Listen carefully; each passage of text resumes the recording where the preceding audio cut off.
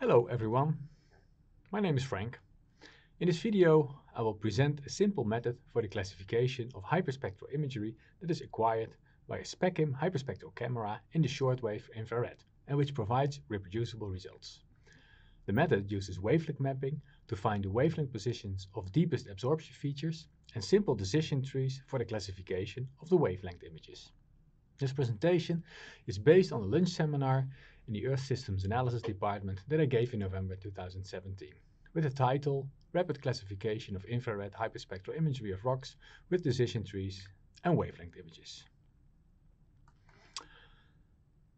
The content of this presentation is as follows. First, I will introduce the Specim hyperspectral imagery, and after that I will show how to do a standard analysis with wavelength mapping and with the standard decision trees, and after that I will show how you can follow this up with a detailed analysis in the form of a case study of hydrothermally altered rocks from Australia. Good, let's start. What you see here is a Specim hyperspectral camera. This is a Sisu Kema setup, as it is called, and this setup is especially made to make high resolution images, so high spatial resolution. The wavelength range is from 1000 to 2500 nanometers, which we call the shortwave infrared. And the images that are acquired with this instrument, they are of variable length depending on how long you keep the camera running. But the number of pixels across is 384. And as I said, with this setup, you can acquire at high spatial resolution, and in this case, it's each pixel is 26 by 26 micrometers. So that's really detailed. What you see here is an example of an Sisu Kema image. In the middle, it's a grayscale image, and it shows the reflectance band at 1650 nanometers. A few dimensions. As I said, the number of pixels across is 384 here, and in this case we have about 1400 pixels length. This image is created from a slab of a rock, which is a silicified and cerussitized dacitic andesite here on the left, and the width of this image is about 1 centimeter actually. And what we can do, because it's hyperspectral imagery, we can take one pixel and then stack all the reflectance bands in one graph, and then we get a reflectance spectrum. And this is a typical reflectance spectrum in this case of a fine-grained muscovite.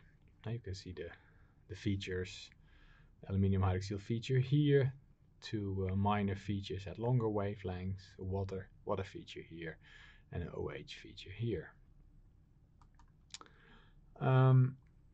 So this is high spatial resolution hyperspectral imagery, and it has some pros because it provides detailed information on the mineralogical composition and microstructure of rocks. It's useful for the characterization of rock type and also rock forming processes, especially when we're dealing with hydrothermally altered rocks.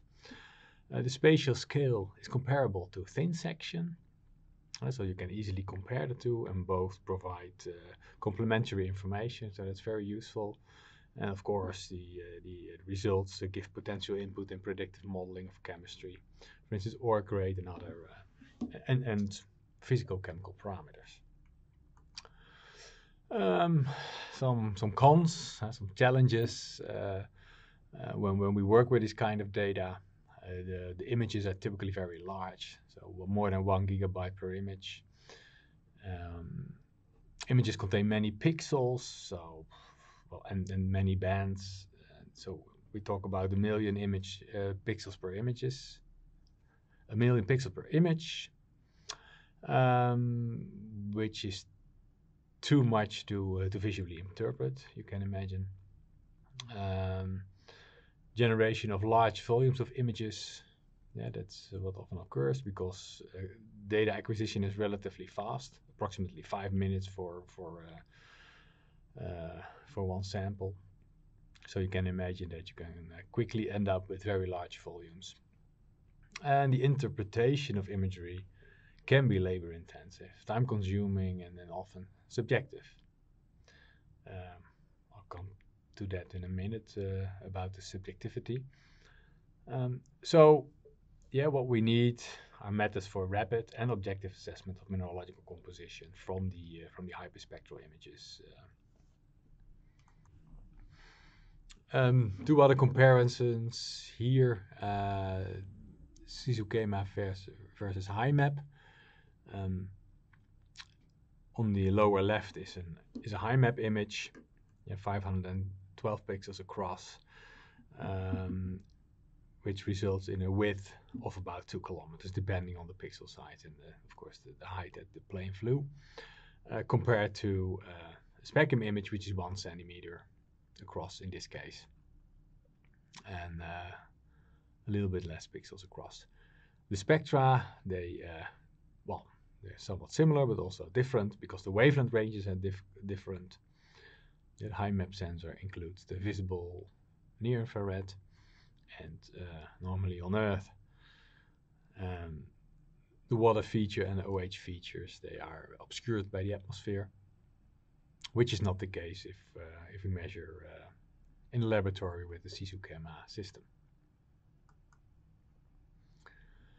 We can also compare it to an ASD.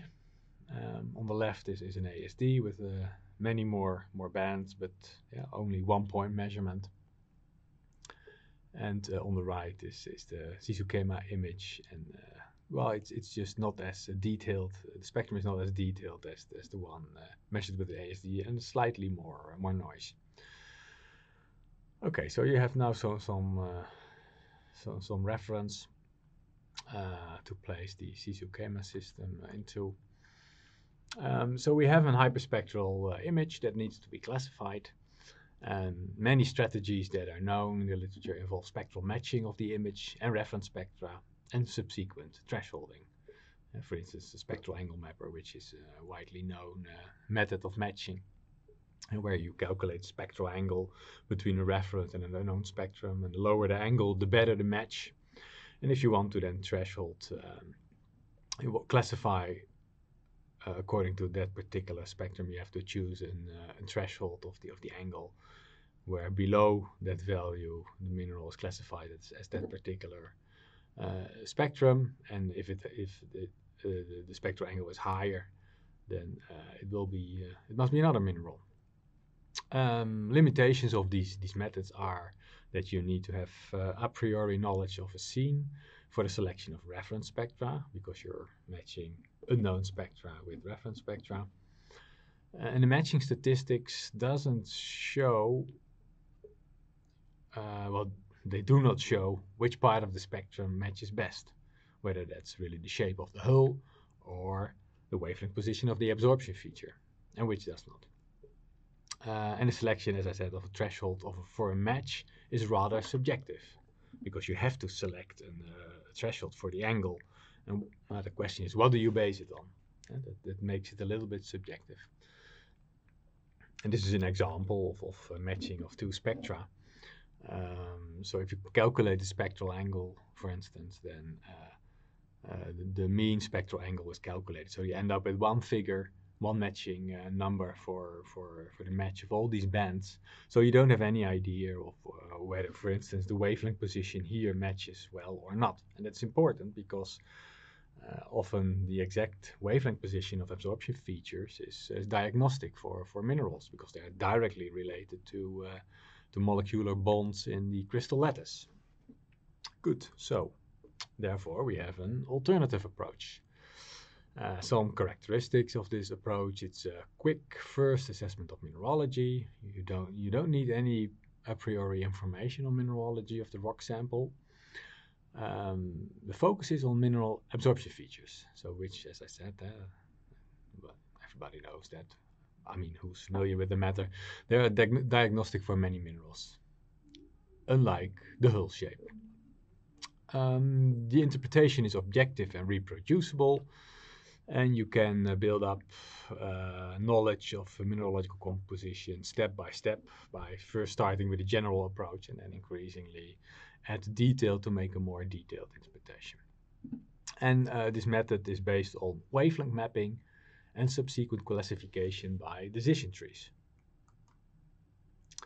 Right, first a little bit on wavelength mapping. There are some papers on that, but I'll just quickly summarize how it works. So what wavelength mapping does is it removes normally the continuum of a reflectance spectrum between a start and an end wavelength range of a wavelength range.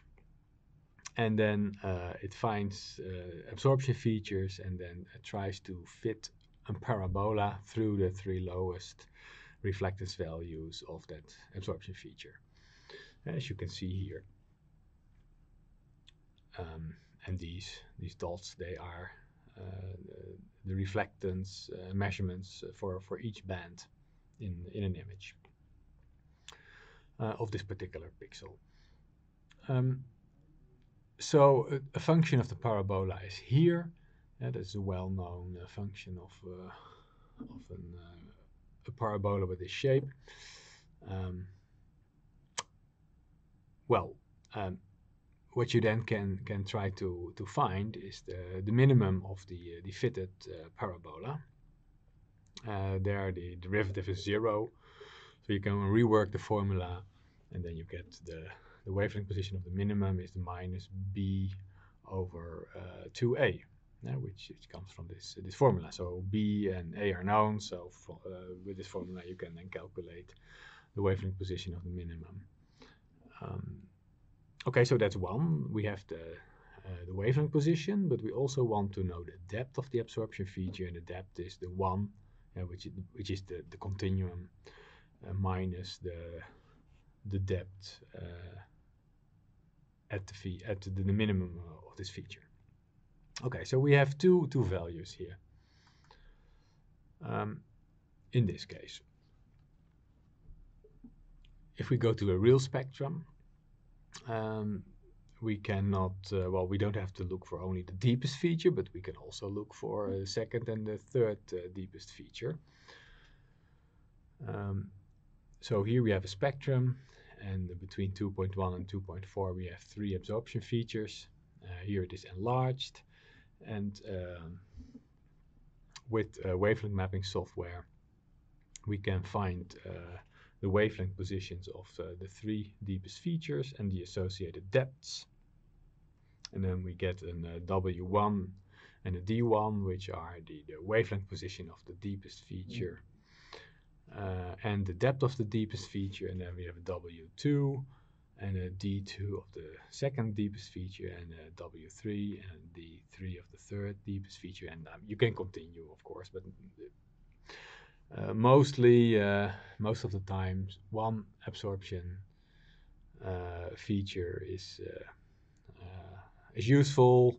2 are even better. Sometimes we need 3, but if you measure too many wavelength positions of too many features, then it becomes very complicated to interpret.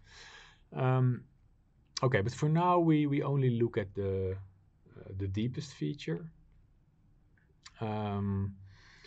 That has then a wavelength position, in this case what was done here, between 2100 and 2400 nanometer, and then we add a color scale to show the different wavelength positions in different colors. And the image that we refer to here is a wavelength image. Yeah, so it only shows only the wavelength positions of the deepest feature. What we can then also use is the depth of the deepest absorption feature, which is here shown on the left. You can see that there are some saw marks still here, so this is not anything like foliation or so. And we can use this depth image as an intensity layer that we can fuse together with the wavelength position, which then gives the U. So wavelength position gives the hue, and the depth gives the intensity, and then I fuse the two and I get this image, which shows in color the wavelength position, and then the intensity is the depth. So the very shallow features become black, and the deep features, they become brighter. And this is a very useful image to do an exploratory analysis, because it combines a lot of diversity in the wavelength positions, but also in the intensity, and that seems to be a very useful combination. If you want to know more of how to do it yourself, there is on Frank's Tutorials website, there is a tutorial, an exercise called Spectral Mineralogy of a Porphyry Copper Pebble. There it's all explained. There's some limitations of wavelength mapping. It's only for exploratory analysis. You do not end up with a mineral map. It's what you show is just a diversity of minerals, but you cannot immediately link a color to a mineral, to a group of minerals, yes, but not to specific minerals, because you only look at one absorption feature. With the standard stretch, the small variation in wavelength positions, they often are not directly visible, so you need to do some further stretching of the wavelength position. And deep absorption features dominate over shallow features. So the shallow features, they don't get a lot of attention in contrast to the deep features, which can be useful, but sometimes it's not desired. Yes, so we want to do a bit more. So we do not only want to have a wavelength map for image, but we also want to come up with a classification where we can solve some of the limitations of the wavelength mapping. So what we can do, we can slice the wavelength images using wavelength intervals that enhance the contrast between minerals and mineral groups. Right, so this is an example. So here we have the same image in the center of the same rock. This is a depth image, and this is a wavelength image. So here it has not been fused yet, but this gives you well, it actually is not. It's already a classified wavelength image, I should say. Yeah, let's first go to this scatter plot to make it a bit clearer, because what we plot here is the depth of the deepest feature of each pixel on the x-axis, going from 2100 to 2400 nanometers. And on the y-axis is the interpolated depth. Yeah, so you remember that's the W1 and the D1 that was calculated with wavelength mapping. And this is a scatter plot, so it shows all the pixels in the image, and it shows the values of these two parameters. And you can see that there are three concentrations of pixels: one here, and one here. And you can see that the depth of the feature is between 0.1 and 0.35, so that's about 25% variation. And almost similar to the features here, and also almost similar to the features here. This is slightly longer than 2200 nanometers, so it's most likely aluminum hydroxyl feature that you see here. This is approximately 2250, which is probably related to iron hydroxyl feature, and then the third concentration of pixels is at 2350, approximately, related to, most likely in this case, magnesium hydroxyl features, but it can also be carbonate, for instance. So the simplest thing to do now is, if you want to classify this, slice the image into two intervals, or using two intervals into three classes. Then we can separate this cluster from the rest by slicing the value here, for instance 2225, and we can further subdivide these and these by slicing at 2300. And that's very simple. But if you do that, you get an immediately a classified map which shows each of these clusters in different colors. Now that's quite useful. And we use a decision tree for that. We start with all the pixels here. So this is done in Envy, in Hyperspectral Python, and Hippie there will be functionality. Functionality is coming that can do the same, but this is in Envy. So we start with all the pixels here. First we say, well, we want to separate all the pixels that are aspectral, so that do not have any clear absorption features. So we say, the decision we take here is the depth of the deepest feature larger than 5%. If that's yes, you go here, and if no, you go here. So in black are all the pixels that have absorption features that are shallower than 5%. But it's in fact 0% in this image. So each pixel has absorption feature, and that's also something you can see from the scatter plot here. Yeah, so all pixels have at least 10% reflectance of higher the features, the depth of the features. Yes. So then we are here, and then we can slice according to the first threshold here, saying, okay, is my wavelength position of the deepest feature larger than 2225? If it's yes, we go here. If it's no, then it is shorter than 2225. And then you end up here. So these are the yellow pixels. Now you can see that in the classified image, they form nice yellow semicircular objects. And then we can ask ourselves the third question, is the wavelength position larger than 2300? If we say yes, the pixels end up here, which is about 16% of the image. If no, we end up here. Okay, so this is a very simple classification and very efficient. And in yellow, well, if we look at these pixels and look at the spectra, they are sericides, that's fine-grained muscovite. And that's also what we can see with under a microscope on a thin section. And this is it's called an amygdal because it's an amygdaloidal rock, which means it has vesicles which have been filled by some sort of mineral, quartz, sericide. It can be anything. A bit of a complicated name. Amygdal. Okay, so the amygdals are filled with sericide. The matrix, it's a volcanic rock, so the fine-grained matrix is mostly chloritized in green here, so because of the iron hydroxyl feature. And purple is in this case also chloride, but then where the magnesium hydroxyl feature is deeper. So that's basically what we're looking at here. Okay, so that's the principle.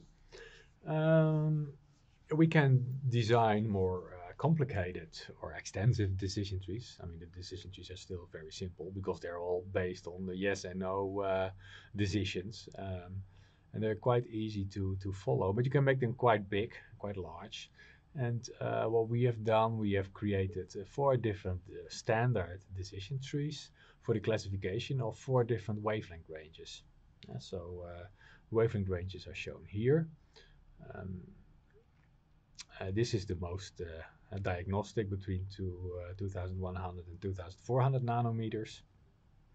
But the other wavelength ranges also give us useful information. And the classes that were created were based on an analysis of more than 400 mineral spectra of the USGS spectral library. So let's have a look at what they look like. Well, these are the decision trees. So this the decision tree between 2100 and 2400 is most is the largest with most nodes. And it uses the deepest absorption features and the depth, the second deepest absorption features for classification. Well, I mean, you don't have to understand all the nodes and all the decisions in this tree, because that takes a bit too long to explain. But we'll look at some examples. But this is just to give you an idea of what these trees look like.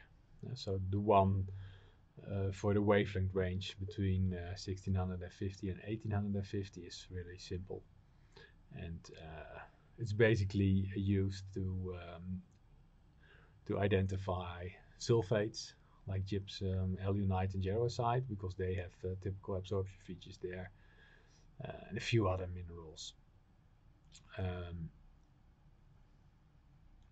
Yeah, so let's have a look at at an example if we apply these decision trees. Here we have the another rock, which is again an volcanic rock, silicified, sericitized, amygdaloidal andesite in this case. The width of the image is 1 centimeter, so it's again very detailed image. The image on the left shows the reflectance at 1650 nanometers.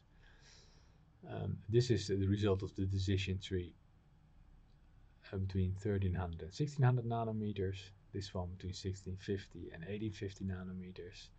And here you can see that the pixels within the amygdales, they have been classified as yellow, where the deepest absorption features between 1800 and 1840 nanometers, and the remainder, I mean the rest of the pixels, all have features that are shallower than 5%. That's why they're black. The water feature here is really not so diagnostic. Well, it doesn't vary very much. It's all green, and it's common for many minerals. On the other hand, the classification of the wavelength range between 2100 and 2400 nanometers shows quite some useful, nice variation. If we look at the yellow pixels, they are pixels with the deepest absorption feature between 2200 and 2210, and the second deepest feature of 2340 and 2400. Yeah, so this is typical of a deepest feature of elite muscovite, and the second deepest feature of elite muscovite.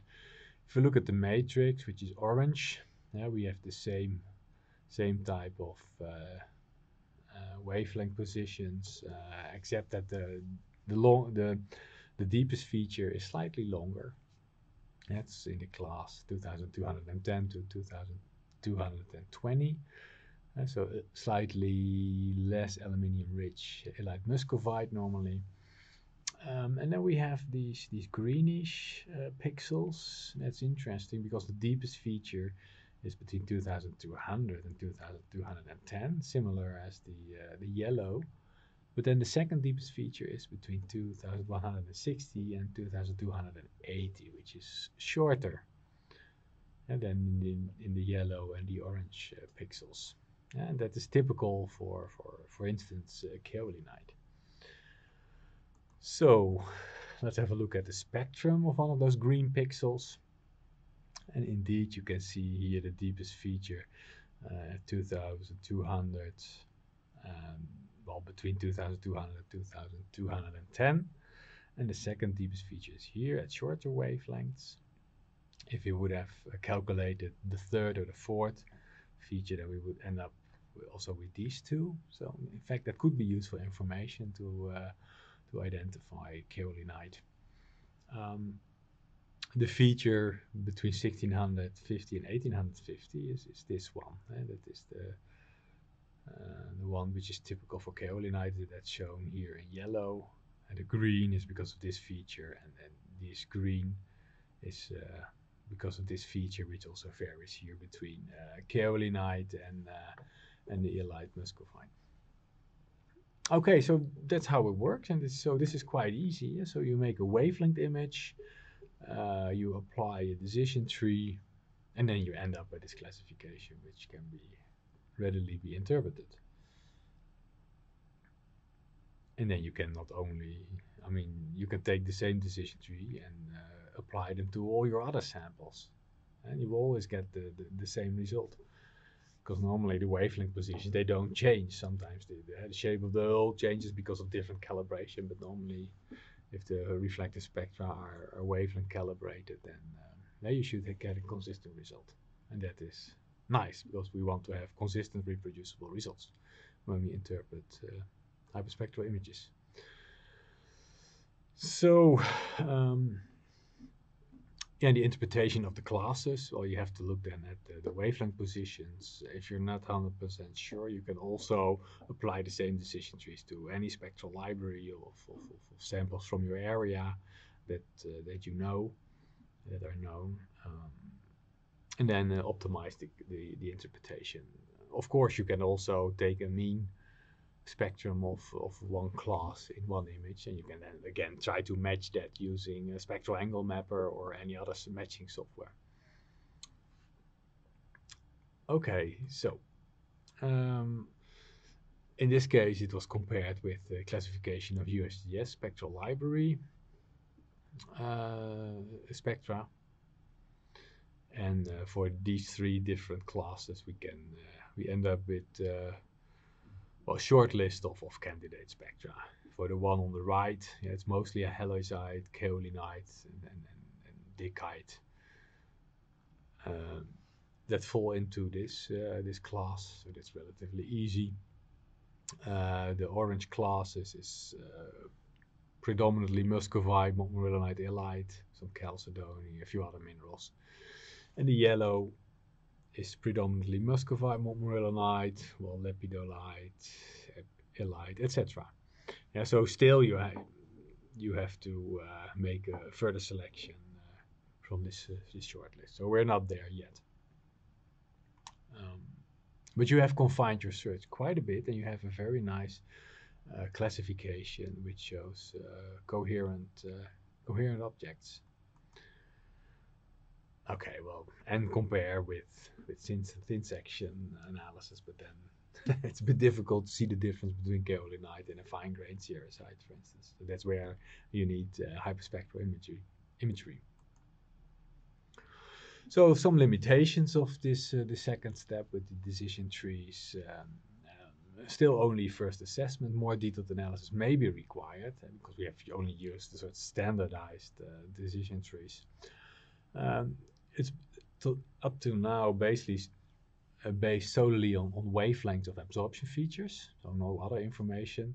So other information such as the shape of the hull, inflection points, relative depth of two features, they are not incorporated in the analysis, and of course some end members may be missed, and members of shallow absorption features, for instance.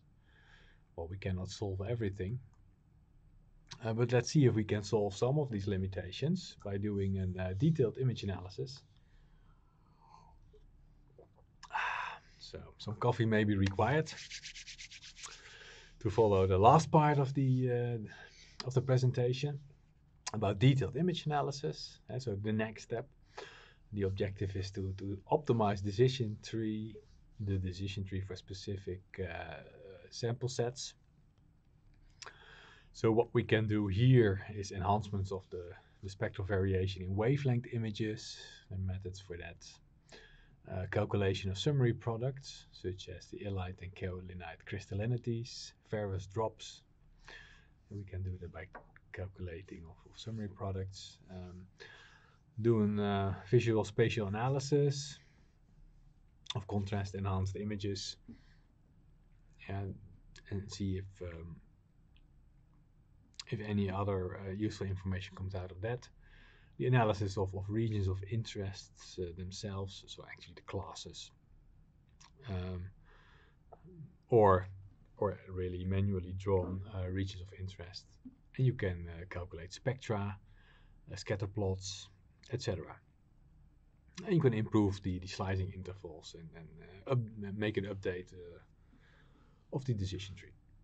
So let's have a look at an example we have the same image again of the volcanic rock, silicified, cerussitized rock. First we have an albedo image at 1650 nanometers. Then with the standard decision tree is classified like this. Yeah, so it's basically one class with some other pixels here. What we can do, we can make a color composite of the first, the second, and the third deepest absorption features. This is, for instance, between 1850 and 2100 nanometer, which is the water wavelength range. And you can see that there's quite a lot of contrast that we have not incorporated yet in this standard classified image. So that's something we have to do. So it has to do with the water feature, and what would be logical here is to calculate a crystallinity value by dividing the depth of the aluminum hydroxyl feature over the water feature. Yeah, so according to that formula, and then we end up with this very nice image which shows some objects here with a high crystallinity, some objects with a very low crystallinity, and the matrix which has some intermediate values. That's interesting. So if we then draw regions of interests of some selected objects, then we can see that the crystallinity values vary quite a lot. So the ones with high crystallinity here, they have deep features and shallow water features. So deep aluminum hydroxyl features and shallow water feature. The black one here with the low crystallinity, they have much shallower feature at 2200, and then well, similar or slightly deeper water features. Okay. Then for all the pixels, we can plot the wavelength position of the deepest feature versus the crystallinity, the elite crystallinity, and then you can see that the phenocrysts, they have much higher crystallinity values than the xenocrysts. Yeah, so those are the crystals that are coming from outside the magma, so they're fragments taken from other rocks. Crystals that have been resorbed, and that's why they are round. You can see that these crystals are round here, while the phenocrysts, they are actually cerussite altered feldspar leads. And then in between there's the matrix, which has an intermediate crystallinity. Now that's interesting because we can then slice the elite crystallinity values using some thresholds, 3.2 and 2. Oh, it's 3.25, yes. Okay, and when we do that, we end up with this classification. Instead of this homogeneously yellow image, we get now an image which shows the matrix in yellow, the well-ordered elite muscovite phenocrysts in cyan, and the poorly ordered elite muscovite in gray. And well, we can also compare this with thin section analysis, and it makes sense. The phenocrysts, indeed, they have a different shape than for instance, the xenocrysts, which are more rounded. Okay, so this is an improvement, and it also shows very nicely the volcanic texture here in this rock. Then I show an example from the footwall of a massive sulfide, volcanic hosted massive sulfide deposit. What we see here in this map is a volcanic sequence. This is the top of the sequence, this is the bottom of the sequence. Everything is tilted and eroded and is now nicely exposed.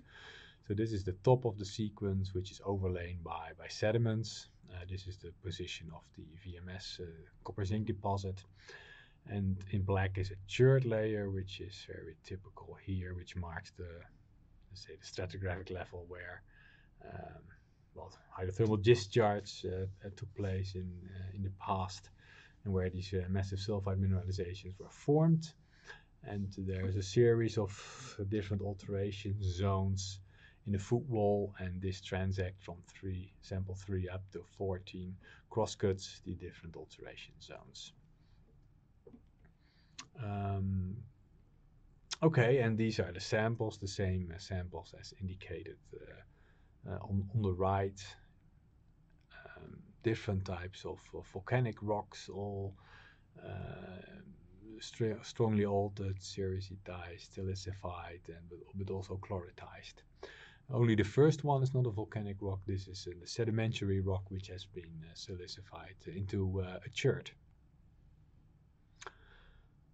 Okay, and this is what they look like in thin section, especially the samples from the chloride alteration zone, this greenish zone. They are much darker, they have much darker color than the other samples. So yeah, on the left, those are scans with the Specim hyperspectral camera at the 26 micrometers resolution, spatial resolution. Well, you can see most of the samples, the volcanic texture. Here you can see the sedimentary layering of the chert. And when we apply the standard classification, so we do first wavelength mapping. From the wavelength images, we classify we classify the wavelength images using the decision trees into these standardized classifications. So this is only based on the wavelength positions and not on any other calculated summary products.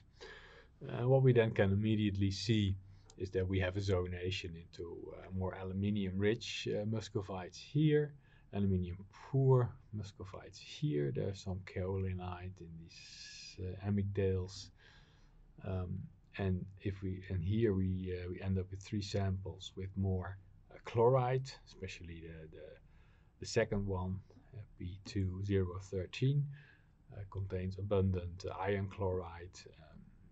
In the first there is P2012. There's a bit more aluminium poor alide muscovite present, and in this one, in the last one, P2014, there is a different chloride, and there's also some alide muscovite rich amygdales. Okay, and then what else is there to say about this? Yeah, well, the chert consists mostly of silica, but there is also some fine-grained alide in the rock, which is shown by this hyperspectral classification. Then we can add the alide crystallinity, which has been sliced, and also kaolinite crystallinity, which has also been calculated, but that's what I have not shown. And then we can see a further subdivision into different types of alide muscovites based on the crystallinity, and it shows now very nicely the volcanic texture, which we have not seen in the standard classification.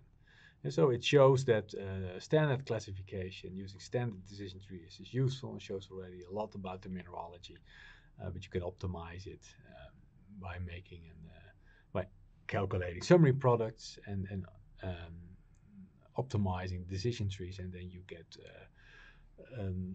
a more specific decision tree specific to this particular data set. And it shows very nicely now different phenocrysts, xenocrysts, and amygdales. And then, of course, this offers then the opportunity to also do something with the volcanic texture or the texture in general. So you can calculate microstructural attributes from these images. But that's another story, and it should be told some other time. But we don't have time for that anymore because it has become quite a lengthy talk. Okay, then let's go to the summary. We had these wavelength images. They have been sliced with decision trees, over the different wavelength ranges, and that provided a method for quick and reproducible assessment of high resolution spectrum imagery. Yeah, we've seen that. Complementary spectral information can be included by calculation of summary products, for instance, illite muscovite crystallinity, and the result is a series of detailed mineral maps. And the nice thing is that these decision trees can be applied to other data sets or other sample sets from the same area, but also from other areas. And each time you run it, you get exactly the same result. Then some useful references if you want to know more about this. First one is mapping the wavelength position of deepest absorption features to explore mineral diversity in hyperspectral images. That explains the wavelength mapping over different wavelength ranges with an example from hyperspectral images from Mars. Then there is a tutorial, spectral absorption feature analysis for finding ore, a tutorial on using the method in geological remote sensing. There's also a section on wavelength mapping incorporated in that publication. And the third one is measuring rock microstructure in hyperspectral mineral maps, where it is described how to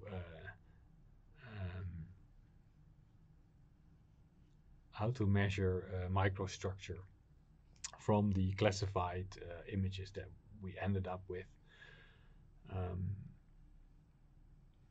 and in that way to quantify a microstructure. Okay, so that was it's the end of the talk. I hope you found it interesting and useful, and maybe I see you some other time in another video. Goodbye.